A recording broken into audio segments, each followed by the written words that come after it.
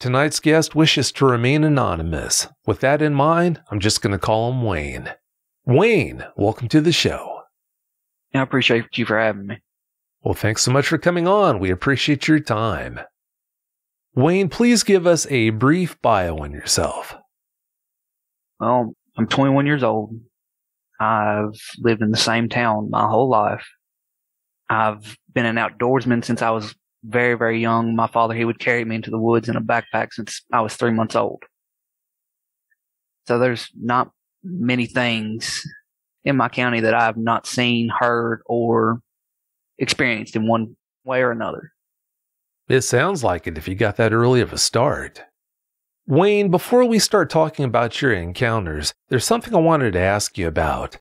Earlier this week, you suffered a big loss. Please tell the listeners what I'm referring to. On Monday at 11 o'clock, my oldest dog, which was the last one that I raised with my father before he had passed, and the last one I raised with my mom before I moved out and started my own life on my own, I had to let her go and put her down because she was eat up with cancer.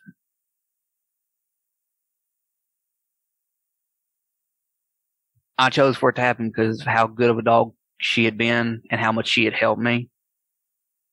And it was a hard decision, but I didn't want to see her suffering no more. Her name was Kipper. She was 14 years old. She was a Jack Russell Feist mix. The most beautiful dog I've ever seen. So she was 14. Well, I'm so glad to hear that she lived such a long, full life. That's great. I'm so sorry, like I said, though, to hear that you had to euthanize her like that, but it's not easy. I've been there before more times than I can count, and yeah, it's not easy. It's not fun. You grew up really close to the land between the lakes. How close did you grow up to there, though? I could go out my front door and be to the land between the lakes within 15 minutes. Ooh, close. Yeah, that's really close. Did you spend much time there as a kid? Yes, I did. I spent a lot of my time there. I spent probably, I'd say out of my 21 years of my life, I spent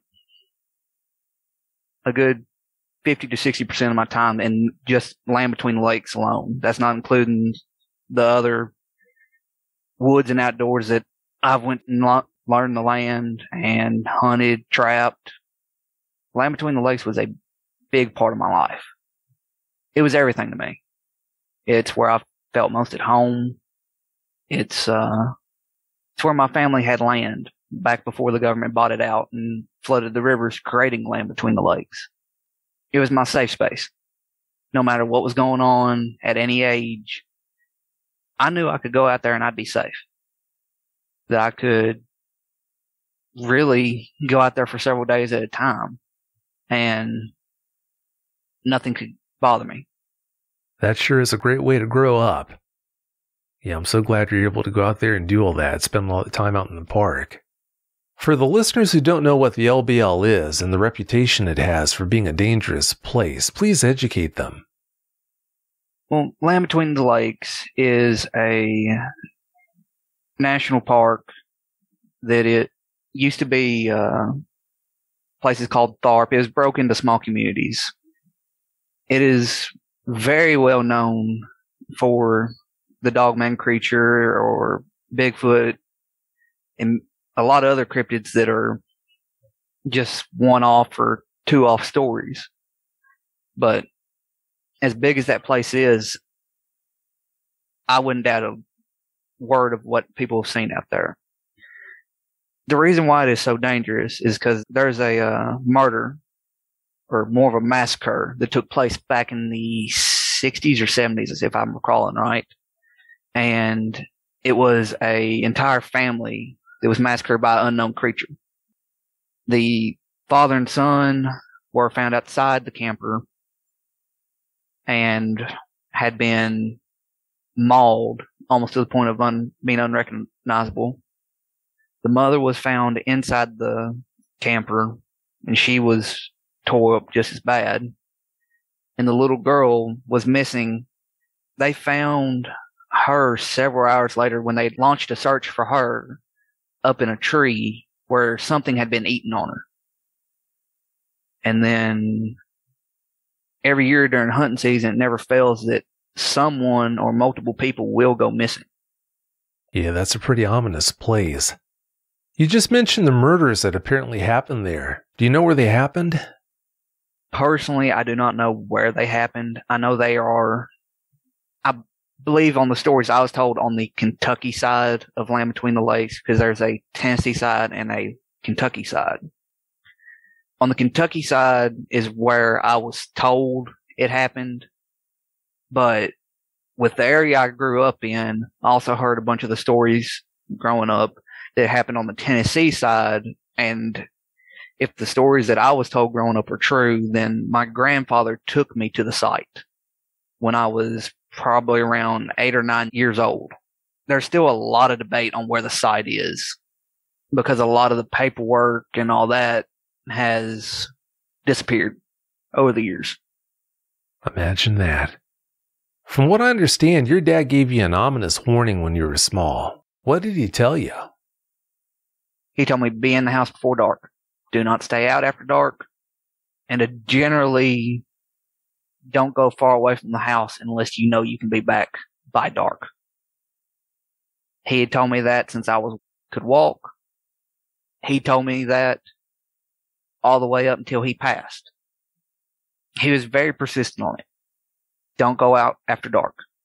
Don't go investigate any noises you hear in the dark. Don't shoot at whatever's making the noises. Because he knew how I was, 16-year-old hothead carrying a 12 gauge. Something scares me, I'm going to send lead at it. But he made it very, very clear that whatever it is, do not pull the trigger on it. Wow, that is pretty ominous. Before we move on, if you've had a Dogman encounter of your own and would like to speak with me about it, whether in private or on the show, either way is fine, please go to dogmanencounters.com and submit a report. I'd love to hear from you. All right, Wayne, please tell us about your encounters now. Give us every last detail that comes to mind. All right.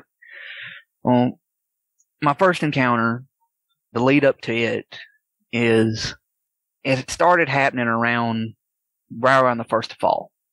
Leaves starting to change. Animals are starting to move a whole lot more. And during fall, me and a bunch of my friends, we'd always come over to our little piece of land that we had.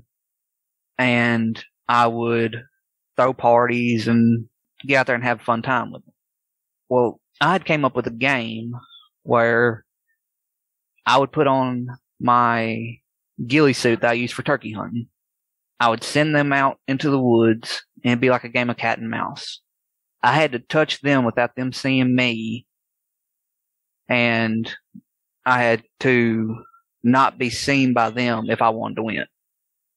We'd played it several times before we started hearing this creature. We probably played it 3 or 4 times, and each time as it got later into fall, more towards hunting season, they kept on getting the feeling that they was being watched. I told them it was just me until I started getting the feeling I was being watched and I was right there on top of the whole group.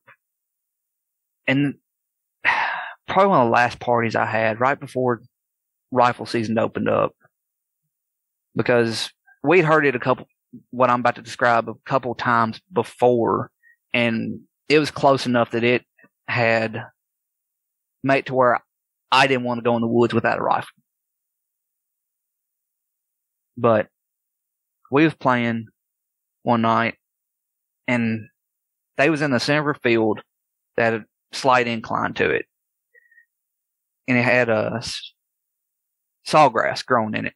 Pretty tall sawgrass. So I could crawl up through it pretty easily.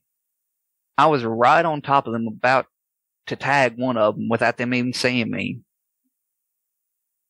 when we heard the most blood-curdling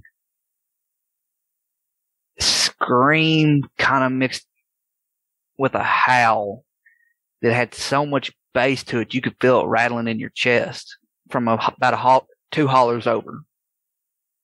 We decided to get out of there, and really we didn't go back to that part of the land at all anymore. We didn't go back there during bow season, the ending stages of bow season. We didn't go during the muzzleloading season. We wanted to go, or I wanted to go. They all had land in the neighboring counties or up in Kentucky they could hunt. I wanted to go during rifle season. And I had this one particular spot that produced for me every single year. It always get me a decent buck or enough does to fill the freezer. If I wasn't hunting for horn, I'd hunt for meat. That's how I was raised. But this certain field, the way I'm going to describe it to you is, it's got a thicket that was to the right of me, a long field that stretched out probably around 300 yards directly in front of me. The field was probably about 50 yards across from thicket to thicket. And the thicket to my right was just a bunch of small saplings, briar brushes, and just general stuff that you would not want to go through. No man would want to go through it unless he had a machete or something to cut a path. That is the area that I always hunted. And it was out of a tripod. And this tripod was a little bit taller than the rest of the ones in the area. It was closer to 20 to 30 feet off the ground instead of, the 10 to 12, like most tripods that are in Tennessee. It was more like the ones you see in Texas. But I waited until the first day of rifle season. I didn't go that morning because I had heard whatever this creature was at the time until I saw it and figured out what it was. I had heard it all morning in the area where I wanted to hunt. I heard it screaming. And that's the best way I know to describe it to you, is a scream. But I'd heard it all morning coming from that area. And I decided to wait until evening, a couple of hours after it had stopped making any noise, and I couldn't hear it no more. And if I did, it was a couple hollers over, and I figured, I'd be safe. Now, during rifle season, I carried my Remington 270 bolt action. It had a high-powered scope. It always done me good. It was my father's rifle before he passed, and when he passed, it came to me. I also carried his .44 Magnum because we had hogs in the area, and I know how aggressive they can be because I've seen some of my friends get charged. I've been charged by one, and you need something with a pretty stout round to stop that thing in its tracks. But I had waited till probably about 2:30, 3 o'clock that day to hit the woods. Now, I was 17 at the time. I just got my license. And I had decided to go to this area that always produced for me. I had gotten there, and I'd walked in plenty of daylight, but I'd noticed how quiet the woods were. Most of the time when I went to that place, if I took a 22, I could have killed my limit of squirrels in just a few minutes. I was so used to hearing a squirrel bark or birds chirping or something walking in there. And I'd noticed how extremely quiet it was. It was the most eerie quiet you could imagine. It was like someone just hit the mute button on the woods. But I had, I'd gotten into my tripod and gotten set up. I just started doing my normal thing of doing a little preview of the area to see if there's been any new deer trails come through, any new game trails, anything. And there was nothing. It looked like that whole area of the woods was dead. Like, not even the bugs were making any noise. And for anybody that hunts during late fall, they know how bad the bugs can be. Or early rifle season. And especially in Tennessee, where it still can get pretty warm during the day. But I was sitting there. I ain't seen nothing all evening. When I say the woods are dead, the woods are dead. There's nothing moving, nothing going on. I'm sitting there, and it's getting towards end of legal shooting light. And anybody knows that, that's your prime time. That's your prime time for deer. It's the last 30 minutes of daylight. So I was sitting there, and I hear some noise start coming from the thicket to my right. There was, it's probably about 100 to 200 yards off when I started hearing it. Because the thicket is like I described it, just briar patches and small saplings all the way through. All the way to the bottom of the holler, it's like that. And I hear it start coming closer and closer and closer. So I get my rifle up and I got it trained on that area of where I think it's going to come out.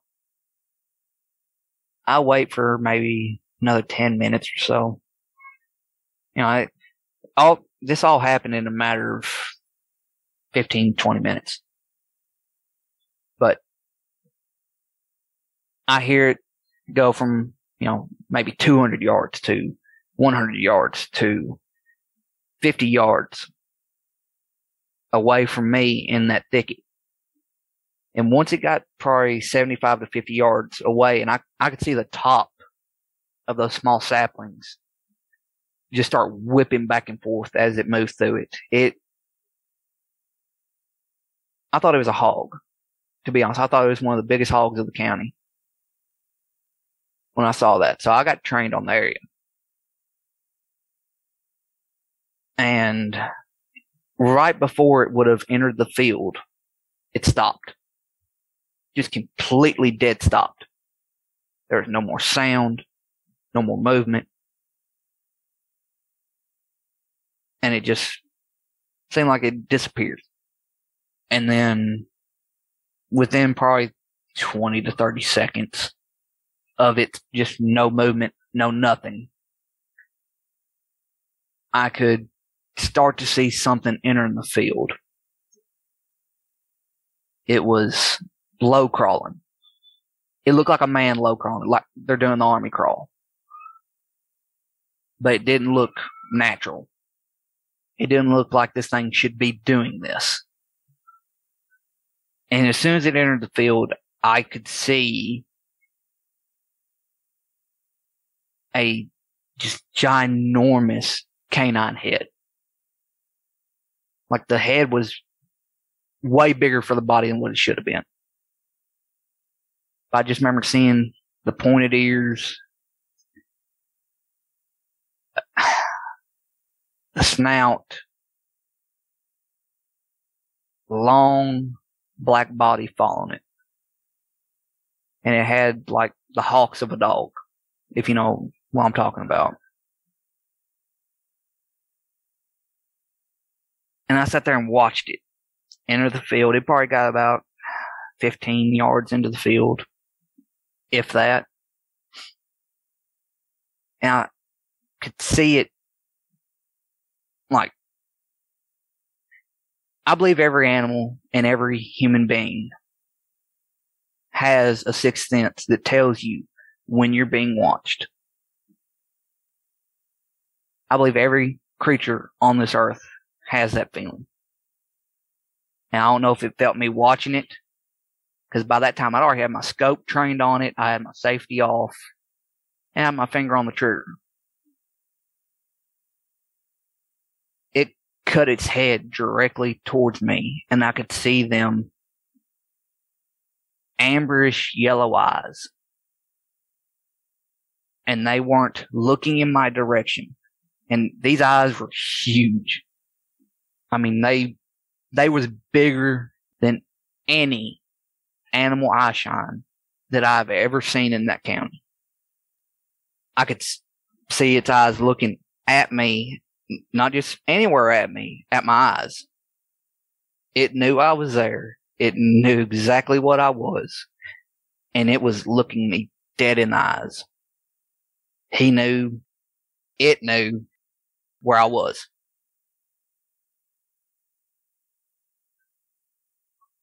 This thing, while still holding eye contact with me, started to push up off the ground. And I could see when it started pushing up off the ground, the paws or hands or whatever you want to say it had. But I could see the extremely long claws coming off of it. If I had to estimate, they was maybe 3 to 4 inches long. But whenever I don't know what he did, because I remember seeing this through the scope, because I never took him out of my scope until he was long gone. Whenever he pushed up off the ground, and I could start to hear his joints pop when he got up on 2 legs, he must have clenched his hands or his paws or whatever he's got. And I could see the claws just cut through the dirt like razor blades. It looked like they had no problem going through that.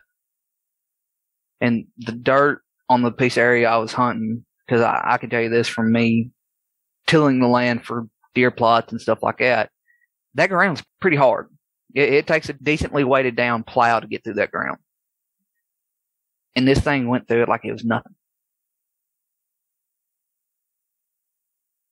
He got up on the 2 legs, still holding eye contact with me. He let out one of those screams. And as close as he was, I thought he rattled my chest the first time we heard him when he scared me and my friends out of hunting during bow season on that area. He rattled my chest, like to the point where I couldn't focus. And it was almost like it put me in a state of shock.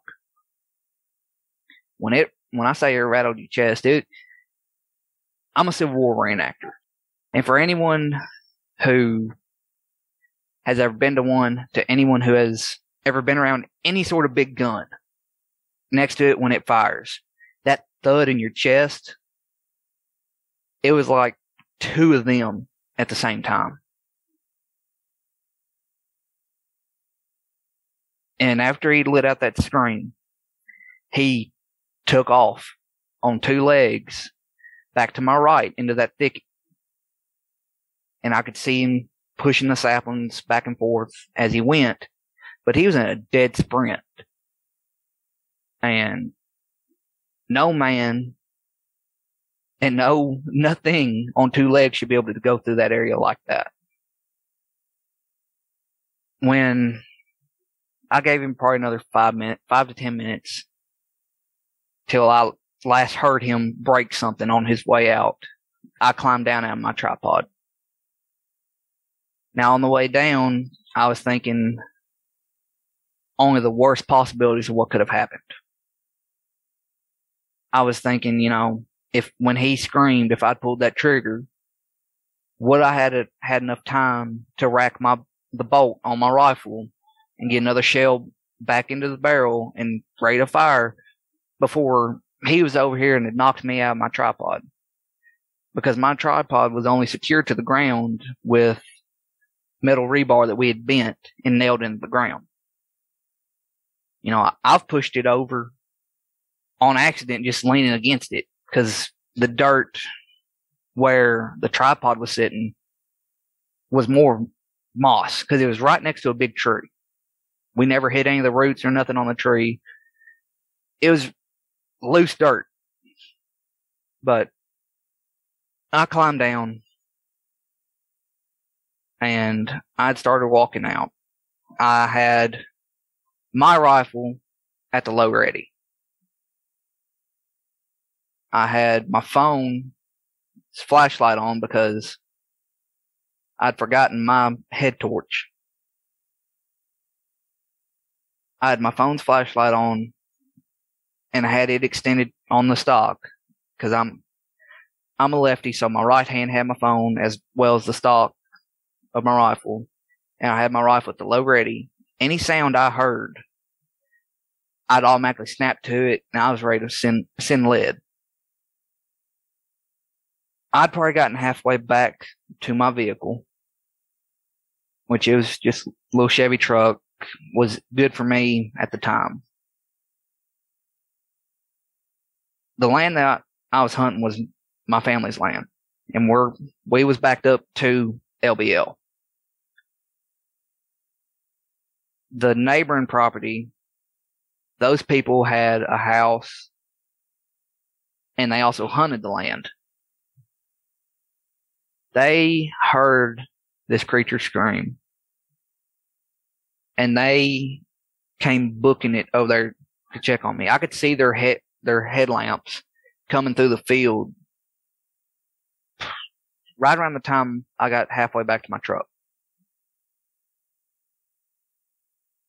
They asked me what it was and if I was okay, and did I fall? Because they thought it was me. They thought it was me that had fell out of the tripod, or that I'd cut myself, shot myself, something.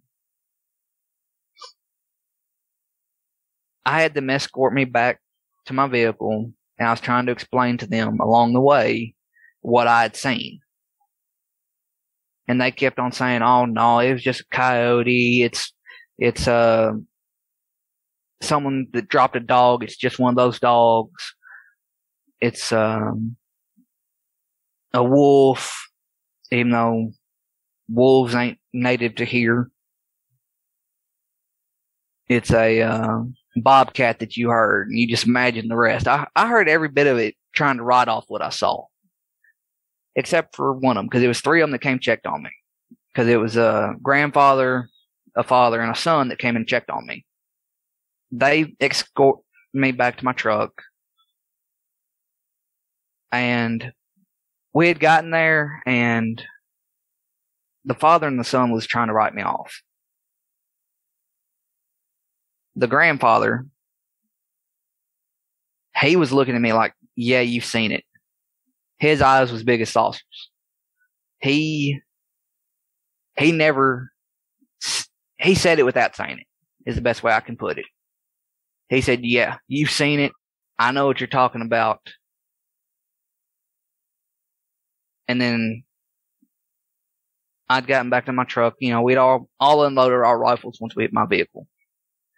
I offered them a ride back to wherever they either had their vehicles or where they want me to take them all the way back to the house. I'd offered them that because they said they was getting ready to walk back to theirs. And I told them no. I told them, no, there's something in these woods that y'all don't know what it is and that y'all need to be worried about. So I made them get in the vehicle with me. And I got them back to their vehicle safely. And then I went back home. I laid in bed. I kept on thinking, what if this thing's followed me? I kept on having nightmares at night of those eyes, because those eyes still haunt me to this day. But I'd gotten back to my family's house at that time, and it's just a little single, not even single wide, it's a trailer. And where we had it, it's on a downhill incline. We had it split up. One half of the trailer was mine. One half of the trailer was my mom's. Well, my mom and dad's, but my mom was the only one living. So we had it split. I had the side that was higher up off the ground. My side was probably 8 to 9 foot off the ground. because of the incline, we had to put blocks underneath the trailer to make it level. But my bedroom window was probably 8 to 9 foot off the ground. And it probably, of course, let me back up by saying this. After that night, I didn't go out there very much. I did a few times, and I took out every gun I had at my disposal and made sure they was loaded. I had went and, I go check out the land. I'd find kill sites, and these kill sites were something to see. There was white-tailed deer, wild hogs, coyotes, and I've seen animals kill sites before. But these hit me as strange in the way that they was done. Because, a bobcat's going to go for the neck. A pack of coyotes going to go for the heels and then the neck, or they'll just eat the animal while it's still alive. These kill sites were a whole different beast, if you will. They were mangled.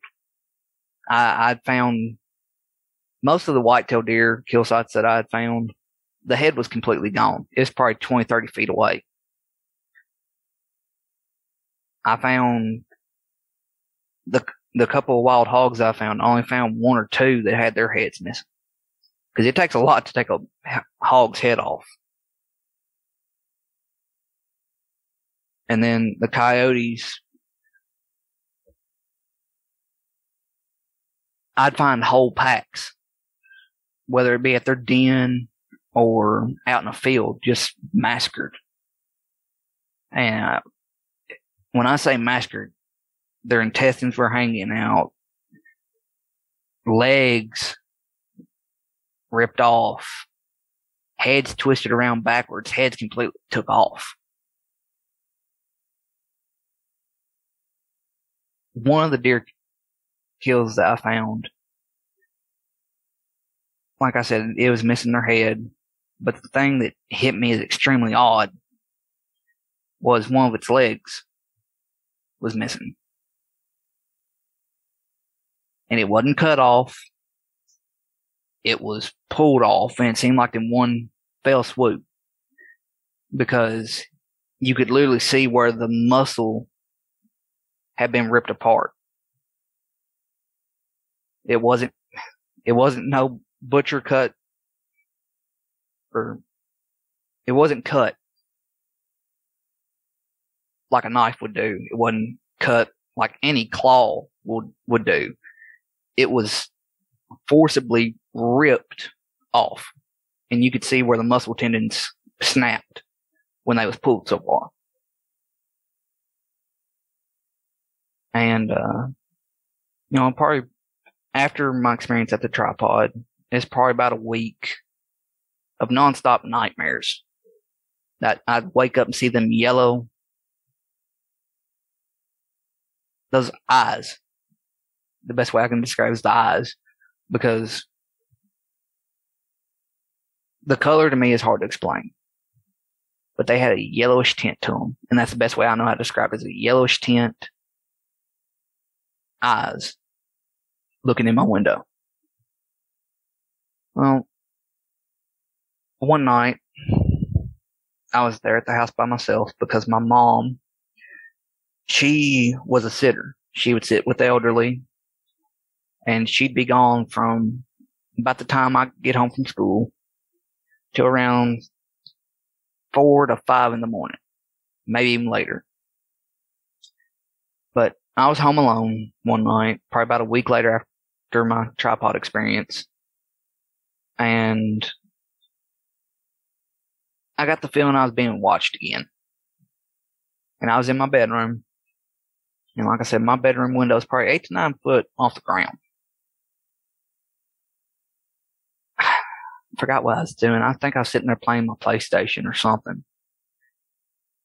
But I look over my shoulder and I see them eyes just peering at me through my window.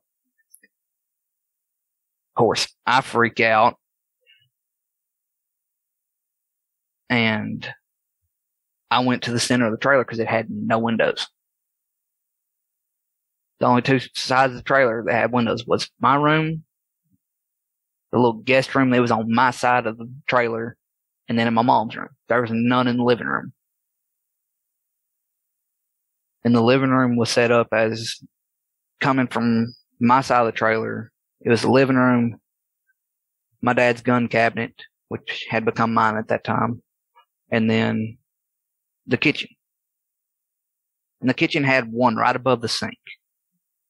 It had a window right above the sink. So I went in there, and I had 3 dogs at the time. A Jack Russell, his name was Pistol. You know,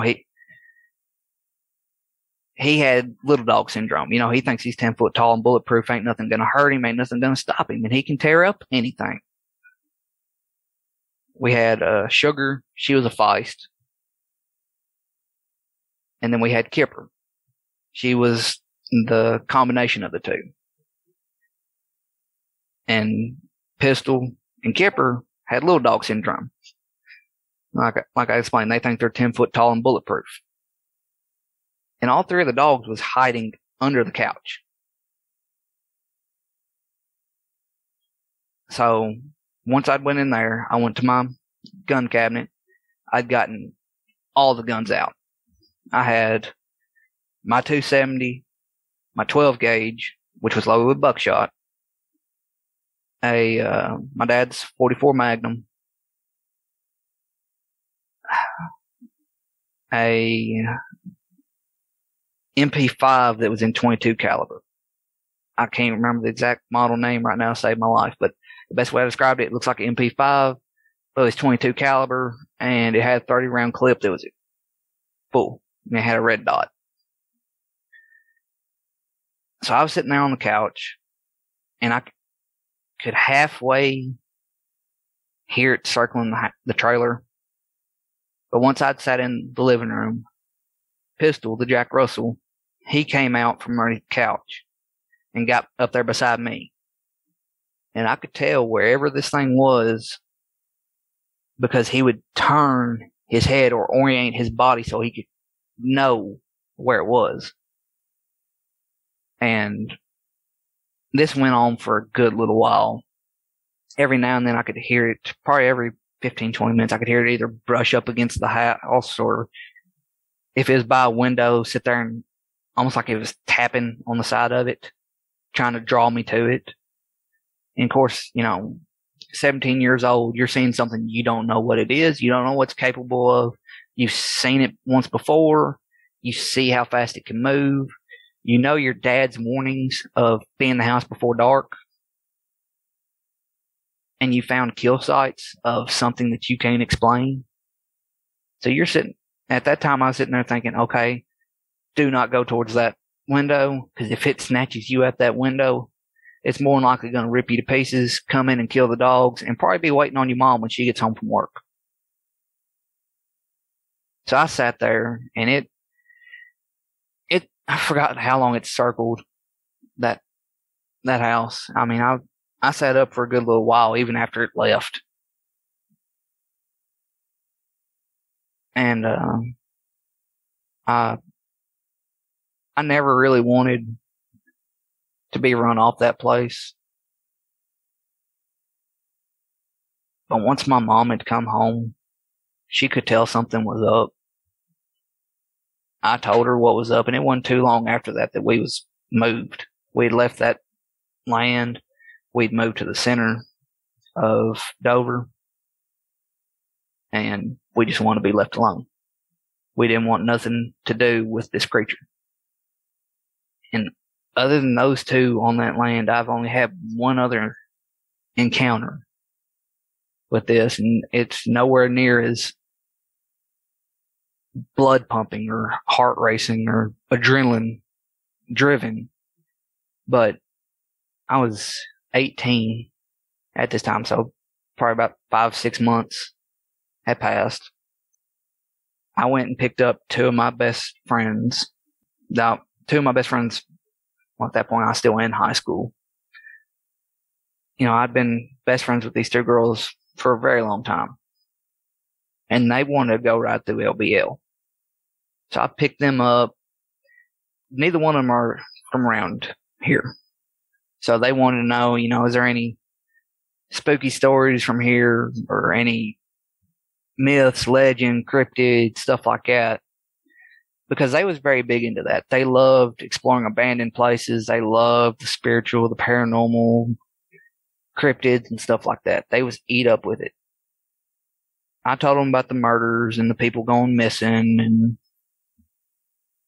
especially the legend of the Beast of LBL, which is the one that people credit with the family being murdered that I told you about, that I'd mentioned at the beginning of this recording. They wanted to know more about it. Have I ever seen it? Stuff like that. And I just kind of pushed it off because I didn't want to tell them what I'd seen. But they wanted to go to the Kentucky side of Land Between the Lakes because they wanted to go to a place called Hotel California.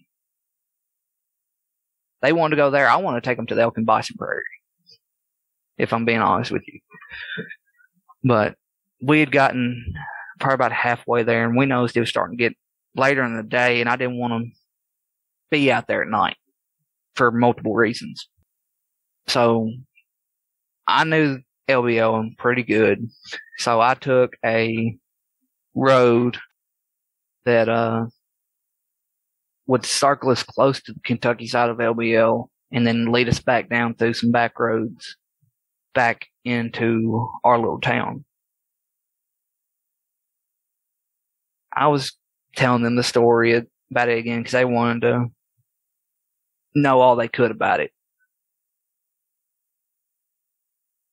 So we was going, I just finished the story, and I started getting that just god awful feeling of something ain't right. I feel like I'm being watched again. So I look in my rear view mirrors, and it's sun's going down, but it's still plenty daylight to see. I look directly back, and crossing the road is a very big, a very strong looking creature with a canine head on two legs, pointed ears, the eyes,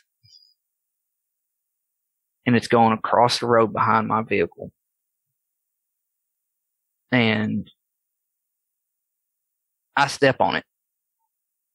I go from probably going around 40 down the back roads to going 60 to 70. And they think I'm just trying to show off and, mess with them like I normally did. And, we're sitting there laughing, cutting, joking. And they ask me, because they see my face and it's just staying straight, even though I'm sitting there still trying to laugh with them. They say, okay, what did you see? Something ain't right. What's going on? And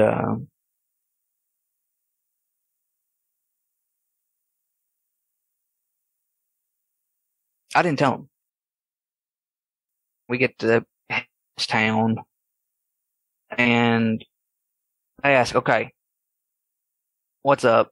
We're not stupid. You're our best friend, so tell us. So eventually I crack and tell them. I told them, you remember that story about the family got murdered by that creature? I'm pretty sure I just saw the portrayer. And of course, with them being eat up with the paranormal and cryptid hunting and all that, they wanted me to turn around to go see if there's any tracks or anything like that. And I told them, no, I'm not going back. And then I told them my experiences I had before. I told them, look, there's nothing y'all can do to make me go back. Well, we went back into town, and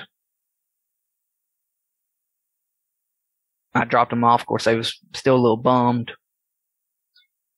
And I went back home.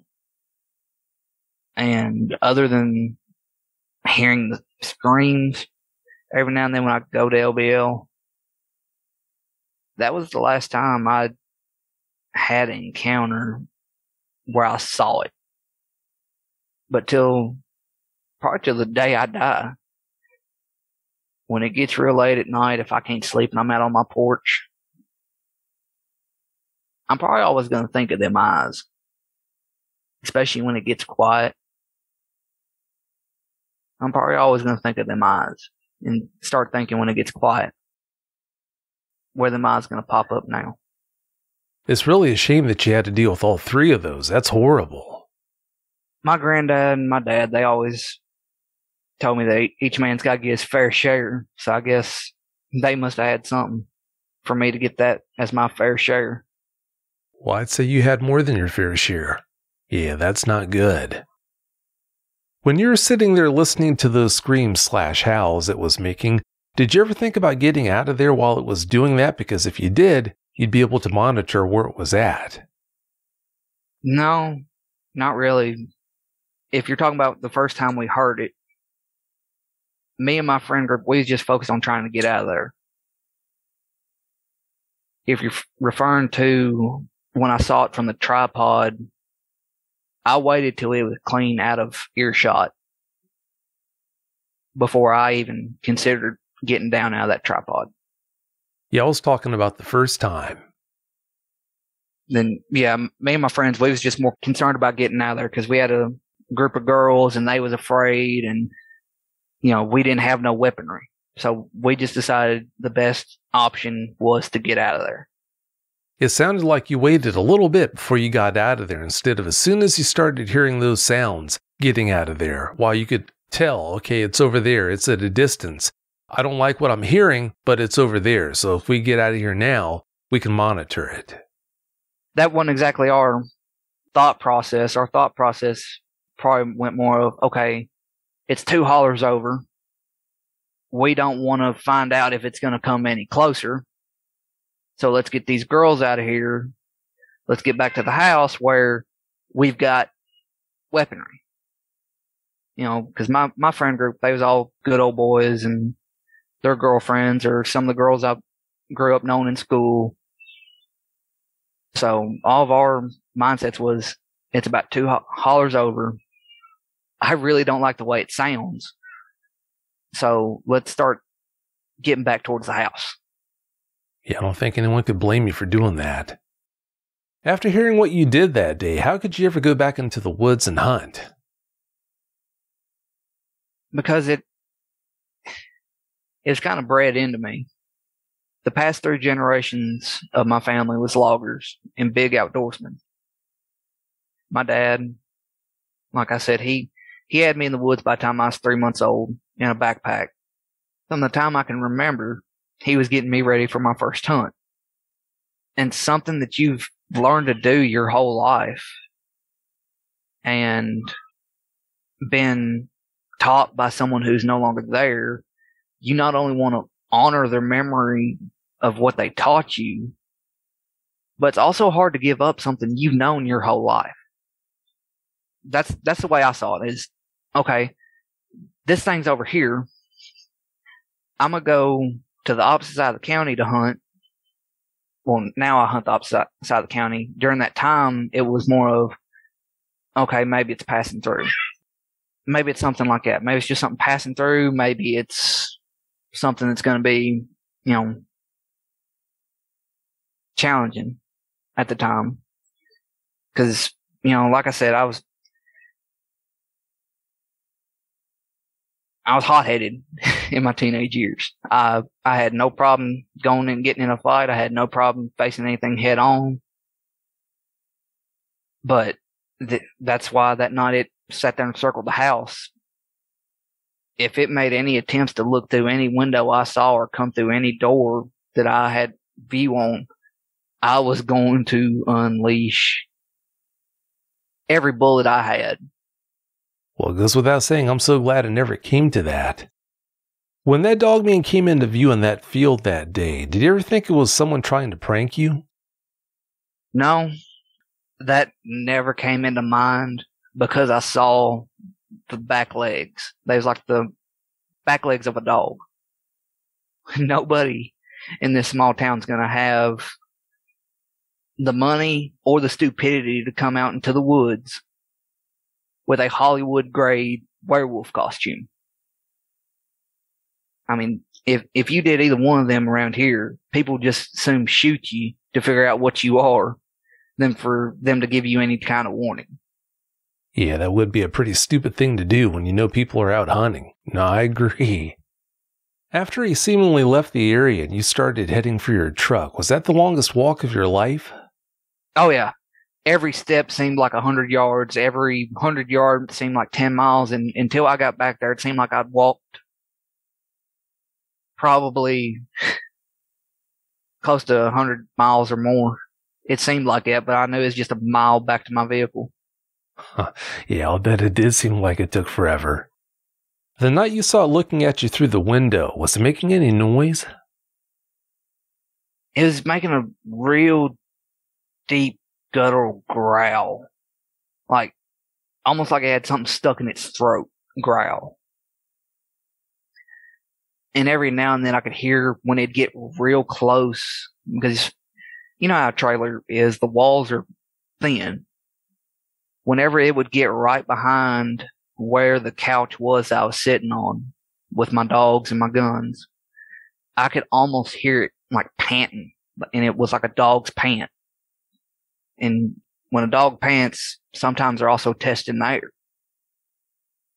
So I don't know whether he was trying to pinpoint where I was in the trailer or whether he was just getting a breath. Wow, it really is a shame you had to deal with those experiences. That's horrible.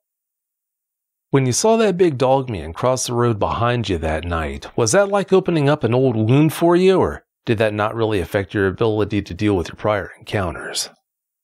Oh yeah, it was like someone just, if you're comparing it to a wound, it was like someone ripping open the stitches and pouring lemon and salt into the wound. Because at that point, I'd started getting my nightmares under control, and I'd started getting my hypervigilance down. And from that point, for about another couple months, all that was shot. I was always hypervigilant. I was always having nightmares of seeing them eyes in the night, or that thing grabbing me through the window. It was like it'd take me back to the trailer. In my dreams, I could just imagine that thing's arm coming in the window and just snatching me out of my bed. Yeah, that's what I figured. I can only imagine how much of a setback that was. It set me back a couple months. Oh, I'm sure it did. You told us about the howl scream you heard. Have you heard any recordings that sound similar to what you heard that day? Yeah. Actually, on your website, when I submitted my sighting, that clip of a howl, it was like that, if not a little bit more high pitch. I don't know whether this one was younger or whether it's depending on where they're from or whether he's just wanting a higher pitched scream. But it was similar to that one on your website. If anyone listening wants to listen to the vocalization that he's talking about, if you go to dogmanencounters.com and visit the About Dogman page, you'll be able to listen to it. Your grandpa told you stories about dogmen, from what I understand. What more can you tell us about the stories he told you? Yeah, from an early age, me and my grandfather, we was always close. And you know how most grandfathers are. They'll tell you stories of when they was young and growing up and the stories they heard from their grandfathers. Well, he was born 1943, middle World War II. He grew up in a small town, never completed schooling, worked in the logging industry pretty much his whole life, same as his father and same as my father. But he would tell me stories, and out of maybe every 100 or so stories he'd tell me, maybe 1 to 2 would relate to Dogman.